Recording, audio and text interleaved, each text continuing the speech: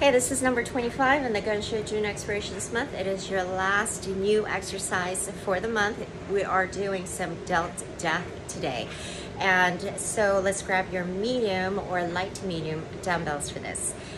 The L-Raise, before we get into that, so let's do the Your Will to Live. And as a last reminder, that was the YWTL, Your Will to Live drill, where we're keeping our shoulders down and back the entire time and holding each pose for about 15 to 20 seconds, nicely engaged before you move on. So here's the Y, here's the T, and externally rotate the hand. Here's the W, and here's the L. Pressing your shoulders back and down while also pressing your elbows into your sides and keeping nice and engaged. All right, so remember that one for the future to continuously do to help mobilize and warm up and correct the posture. All right, I finally got a light to medium set of dumbbells for me, which is 8 pounds. I would have gotten 10 as well if they had it, but they didn't, and at least not in the kind that I want. So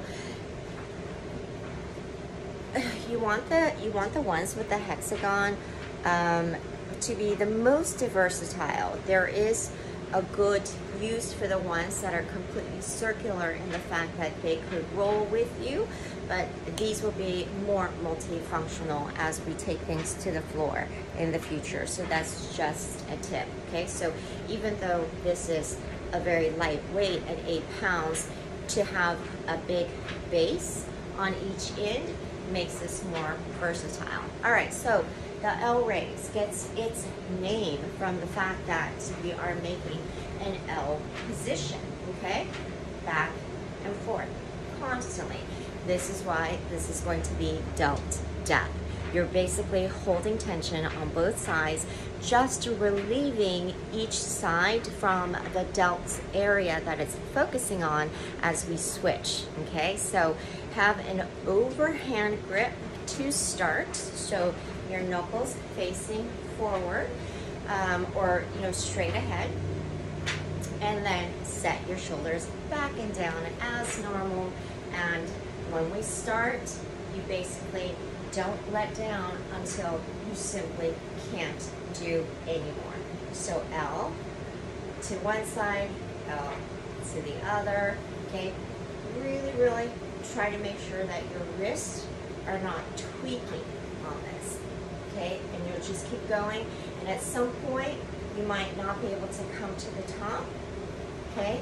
So instead of shrugging it up, or instead of momenting it up, don't do that. Just come up as high as you can until you literally just can't move it anymore, okay?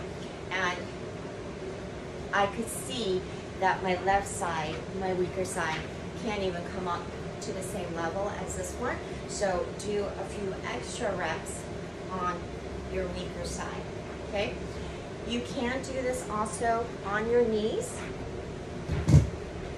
The advantage of doing them on your knees is that you do get an extra base of support in which you could squeeze your glutes in order to keep that tension on in the bottom too, okay? So in a way, it kind of makes it harder. For some people, it might be easier, okay? So try it both ways and figure out which is the variation for you.